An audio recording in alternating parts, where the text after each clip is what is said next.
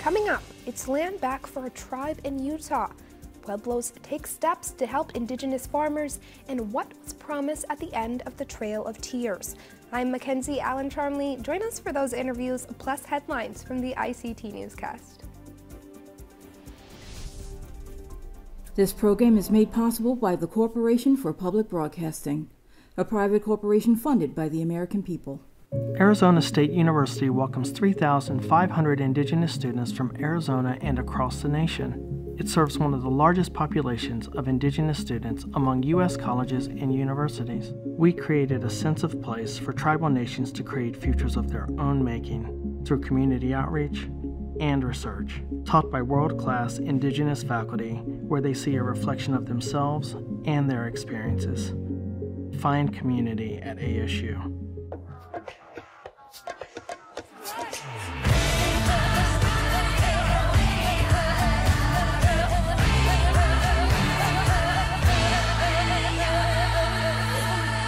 This is the ICT Newscast with Aaliyah Chavez. Chinangale, we're so glad you could join us. Aaliyah is away. We start in the great state of Alaska, where the Biden administration is restoring protections to the Tongass National Forest. Last week marked a long-awaited victory for Alaska Natives who petitioned the U.S. Department of Agriculture to reinstate forest protections. The agency announced it would once again ban logging and the construction of roads for cutting timber in over half of the Tongass. In 2020, former President Donald Trump removed those measures on 9 million acres of land in the largest national forest in the U.S. Indigenous communities rely on the area to hunt deer and fish salmon that swim in streams kept cold by the old-growth forest. Environmental advocates say these protections need to be made permanent, which would require congressional approval. And now to Montana, where a new bill could codify protections for Native children into state law. The Montana Indian Child Welfare Act is modeled after federal legislation with the same name.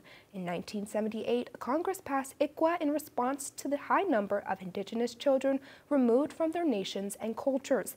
This week, the state's House and Human Services Committee heard testimony in support of the bill. MICWA has formal support from all tribal nations in the state and is widely accepted as best practices for protecting Native children. Montana is the worst state in the country when it comes to child removal. Native children make up 9% of the total child population, but account for 35% of all children in the foster care system. Tensions are already high, with anti-Indigenous sentiments coming from Montana lawmakers. Earlier this year, a state senator brought a draft resolution seeking to dismantle tribal territories. The resolution, featuring intense bias toward Native nations, was later withdrawn. In Australia, an unusual type of teacher is helping to revitalize Indigenous language while sharing his wisdom around identity and acceptance. ICT senior producer Vincent Moniz has this story. Mr. Beaky, are you blue or green? Try once more. Come on, Beaky. The Indigenous languages of Australia have suffered due to the effects of colonization. But recent revitalization efforts are working hard to try to bring them back to life. Enter Mr. Beaky the Budgie and his owner, Indigenous educator Cassie Latham. Budgies, or common parakeets, are known to be able to speak a few words, and Mr. Beaky is using all of them to help his two-legged relatives. Beaky would have to be the only budgie recorded ever to speak Aboriginal languages, because we're reviving our languages because it was taken away. Hi guys! Mr. Beaky shares his knowledge of Indigenous languages all across the schools in his home state. Latham says having a bird that speaks an Aboriginal language blows her students' minds, and they want to listen to more. And this fine feathered friend is no one-trick pony. In a recent book dedicated to the kids of one elementary school, Mr. Beaky also talked about Aboriginal identity. Just because I'm not green doesn't mean I can't be seen. It's something that really hits home, especially for me being a fair-skinned Aboriginal. So coming to schools, I get asked, are you really Aboriginal? You're not dark enough to be Aboriginal. Like, there's this, I've grown up with identity issues all my life. And I've always had to justify my skin color, my eye color, everything. Mr. Beaky the Budgie may be a small relative, but he is showing that everyone can help to make a big impact for Indigenous cultures. In Bismarck, North Dakota, Vincent Moniz, ICT News. This year, the National Football League's big game in Arizona will feature an Indigenous trade language. The National Association of the Deaf announced that this year's Super Bowl will feature an Indigenous deaf performer. Navajo Nation citizen Colin Denny will perform America the Beautiful with words from Indigenous Sign Language. Denny comes from a family of teachers, and one of his personal goals is to master the ancient way of communicating. Plains Indian Sign Language, also called hand talk, is a system of fixed hand and finger positions symbolizing ideas. The precursor to American Sign Language was used to trade among nations that could not directly speak to each other. You can catch Colin's performance at this year's Super Bowl on February 12th. And those are the headlines for the ICT Newscast. At the end of the Trail of Tears, there was a promise. U.S. Supreme Court Justice Neil Gorsuch wrote in the decision of McGirt versus Oklahoma. A new book examines the implication of that decision. Co-authored by Robbie, Ethridge, and Robert J. Miller, A Promise Kept explores the ramification of this decision. Here's Professor Miller. I have called this case a bombshell. The impact on the state of Oklahoma, on all of the 39 tribal nations that are located in Oklahoma, and on the United States is going to be enormous. 43% of the state is now Indian country, where state law is limited and where tribal law is at its strongest, and lots of federal Indian law and policies apply there. So last year's Supreme Court ruling of Castro Huerta had a huge impact. What does that mean for McGirt? Almost all the press got that case wrong. Every headline said that the court had somehow, in the 2022 case of Castro Huerta, had cut back on McGirt. No, the Castro Huerta case had nothing to do with McGirt itself. The Castro Huerta case came about because Oklahoma is fighting McGirt. But the decision of the Supreme Court in June of 22 in Castro Huerta granted states a power over crimes by non-Indians in Indian country. That's a power that tribal nations have never had, at least according to the Supreme Court. So the Castro Huerta case did not impact McGirt itself. You are from the Eastern Shawnee tribe. How did that impact your government? Well, part of the bombshell that I said is that the McGirt case will affect other tribes in Oklahoma. And since McGirt was decided, as you said, in July of 2020, the Oklahoma courts have re-recognized the boundaries, the reservations of 8 or 9 other tribes. And I am wearing my tribal symbol. My tribe's reservation from 1888 is in the process of being re-recognized in the Oklahoma courts. So the McGirt decision that Indian country still exists until Congress and/or a tribal nation choose to make it smaller, that is the law. And Oklahoma ignored that law for 114 years, and regrettably, the United States government allowed Oklahoma to act as if there were no tribal nations there, no reservations. And so Justice Gorsuch's opinion, and we borrowed the title of our book from the line you read. This is the opening line in his July 20 opinion. At the end of the Trail of Tears was a promise. And I knew the tribes had won the case when he opens the opinion with that line. So this is very significant to my tribe and to the other tribes in Oklahoma. Professor Miller, what are you hoping audiences take away and readers take away from your book? Well, the longest chapter in our book is our anticipating the consequences of McGirt. Justice Gorsuch wrote this in his opinion. He hoped that the tribes and the state and the feds could negotiate and enter cooperative agreements. Compacts, they're called. They're really just contracts to handle tax issues, criminal issues, court issues, zoning, water, Indian child welfare issues. Every one of these issues is impacted. But I've now forgotten your question, but what I hope will happen is that kind of cooperative effort. But so far, the state and the governor are still in such shock from McGirt that they are fighting the decision tooth and nail in the public press, in the courts, and probably in the back rooms of Congress. So what we predict in the book is over 30 years of litigation while each one of these little individual issues gets played out. The state has already lost a claim that it could still control surface mining of coal in eastern Oklahoma. Well, now that we know this is Indian country, the state has no power to do that. And a federal court just held that in November 9th. The state has appealed that. The state is claiming that it can still tax Native people in a certain circumstance. I'm certain that will be overruled. That decision was just in October. So I'm afraid we're going to see 30 years of litigation. So upon compiling the book, writing the book, doing all the research, what is something unique about this case, about this story that is important to Indian country? Well, all of Indian country is happy about the McGirt decision. It applies specifically just to the Muskogee Creek Nation. But it shows that Justice Gorsuch continues to be a pretty strong advocate for enforcing treaty rights. According to the Constitution, treaties are the supreme law of the land. And Oklahoma, in this particular situation, and as I said, regrettably, the U.S. let this happen, Oklahoma acted like these treaties didn't exist and that these reservations didn't exist. So the strongest point for all of Indian country in the whole 50 states is that Justice Gorsuch and the court upheld treaty rights, held the United States' feet to the fire and Oklahoma's feet to the fire. Because this decision is why I called it a bombshell. It's an enormous impact on the tribal governments, the state of Oklahoma, and the United States as issues of jurisdiction, taxation, criminal matters all get readjusted to this new reality. Well, we're wrapping our time here. We have time for one more question. I wanted to ask what other projects you're working on.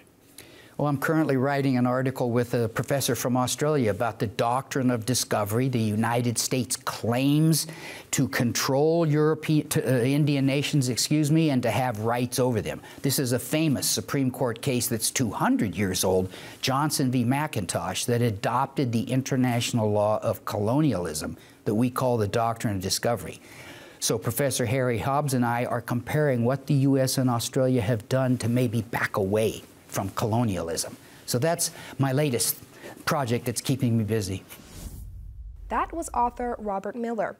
Going south to New Mexico, the Indian Pueblo Cultural Center is investing in agriculture. It offers free training and resources for Native farmers. Earlier this week, I spoke with Marianne Billy. She's the Cultural Center's Special Projects Manager. Well, yes. So here at the Indian Pueblo Cultural Center, we are working on developing out programming and facility to support our local Native entrepreneurs. And we decided to go heavy on focusing on food and farm businesses. So this first set of trainings will be to support them kind of in a generally speaking with business and marketing as day one. They receive access to Chromebooks, to some software subscriptions that will help them in formulating their budget and business plan. And then the next 2 days will go into their tiered training, food safety, farm safety plans, and helping them get to a statewide food supplier list. Farming is integral to a lot of Native communities. Why was this program something the Cultural Center wanted to offer, and was there already interest from the community?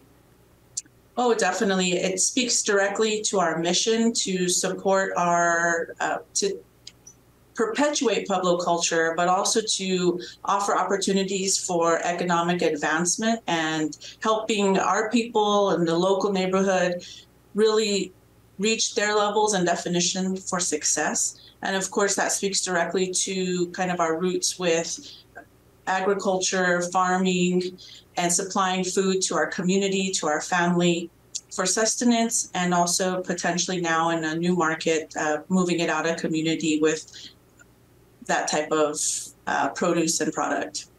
What are you ultimately hoping people will be getting from the experience? Primarily, and I think what young business owners, or even not even necessarily young business owners, need is community. And sometimes, especially farming and any entrepreneurial work can seem lonely. and you're doing it by yourself, so to speak. But when you can come into a room and meet with people who have similar interests, similar problems and challenges, and come from similar backgrounds, that can really be a spur to move them on to their next level and keep going and keep moving.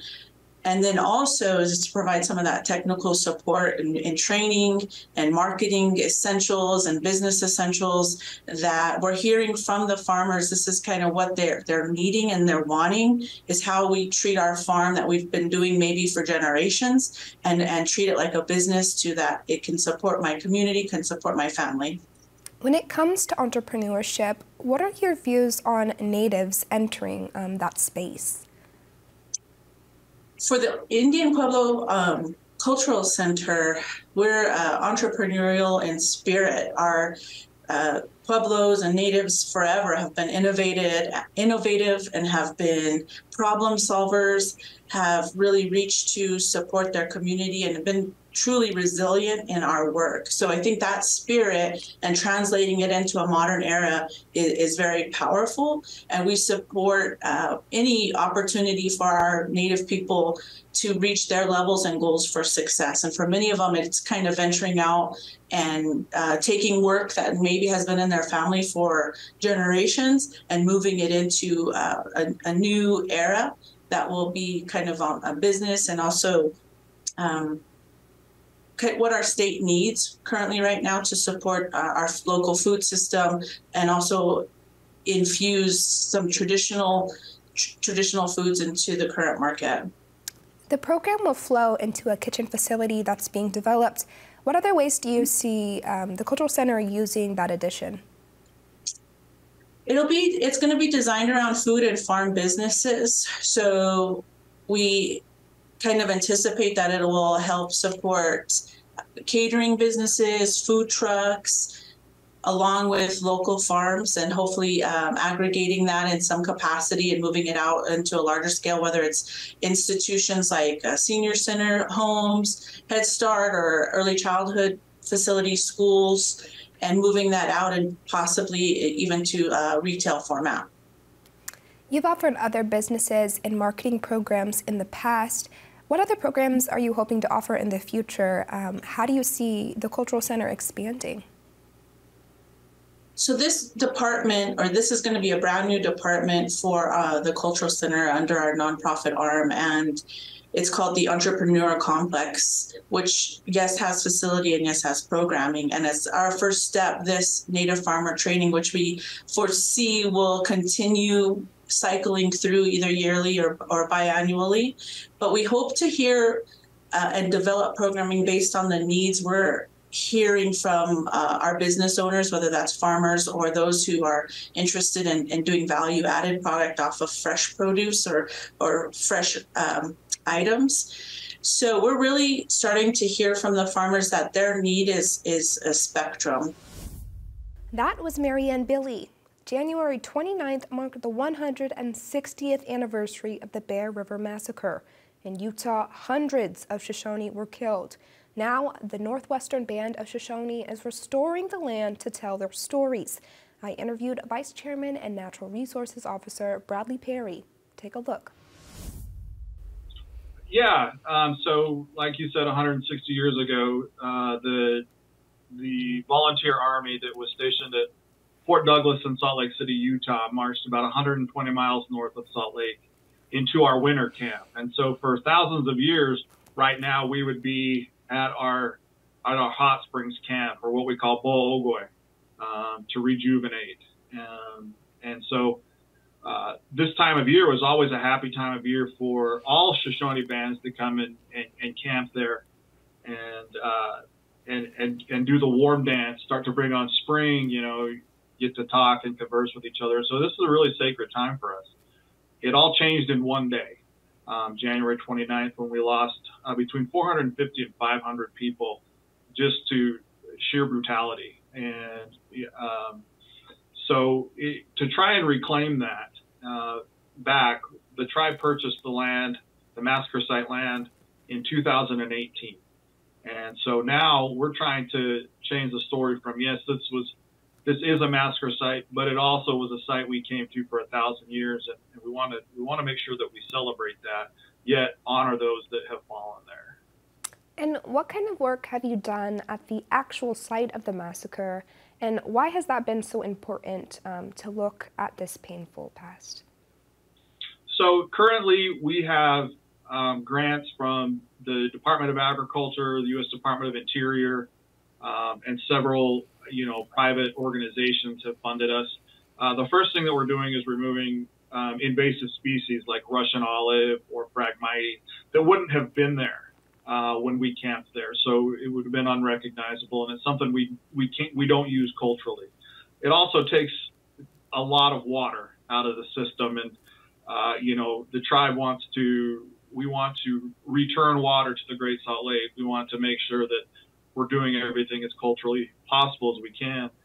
We've done, several archaeological walkthroughs with the University of Utah. We've taken LIDAR, and we've basically been able to map and draw out exactly what we want to do to actually move what is now called Battle Creek, but at the time was called Beaver Creek, out of an irrigation system and back into a free-flowing system that runs across our land the way it used to.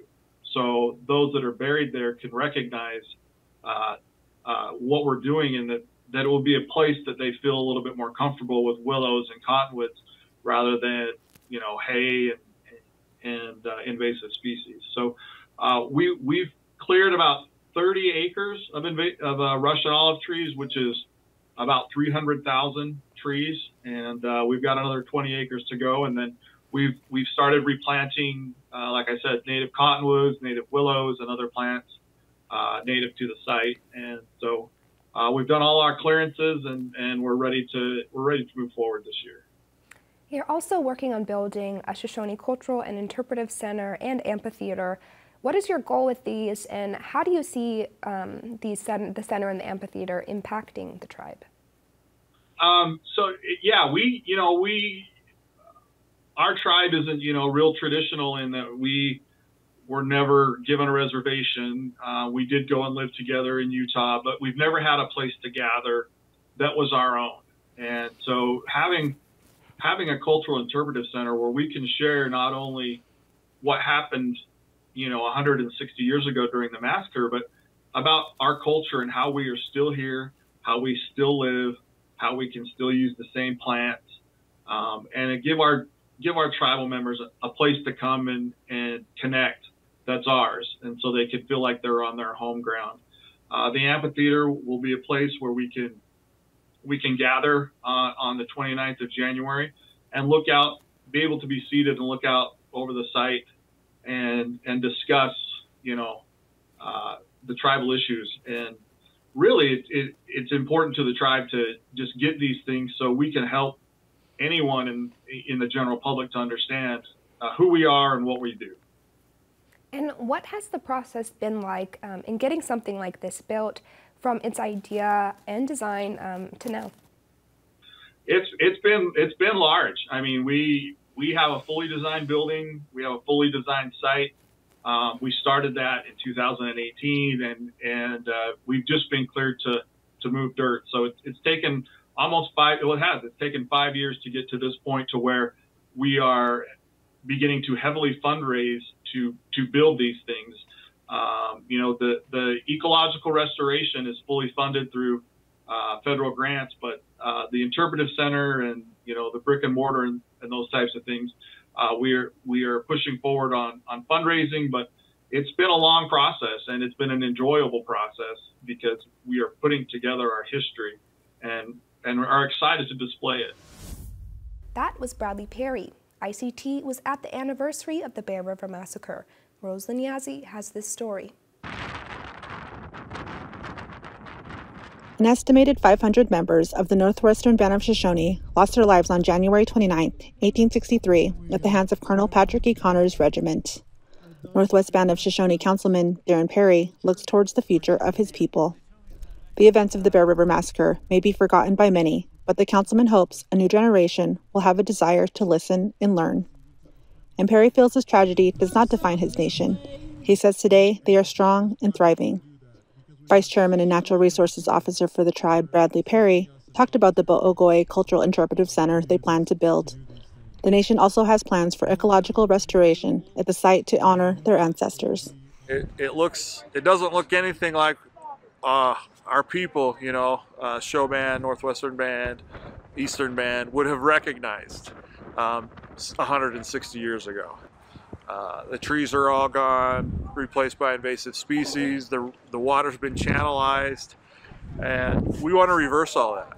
Take out the invasive, replant all of the native species, and free the water to run its own course over the land to bring fish back and to bring wildlife back.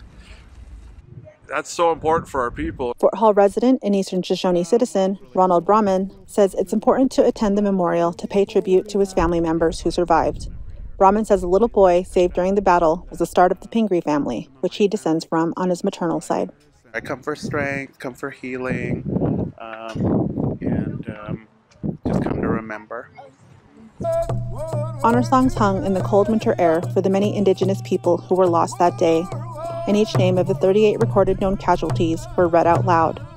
In Preston, Idaho, Roselynn Yazzie, ICT News. And that's a slice of our Indigenous world. For all the latest, visit ictnews.org. From all of us in the newsroom, stay safe, my relatives.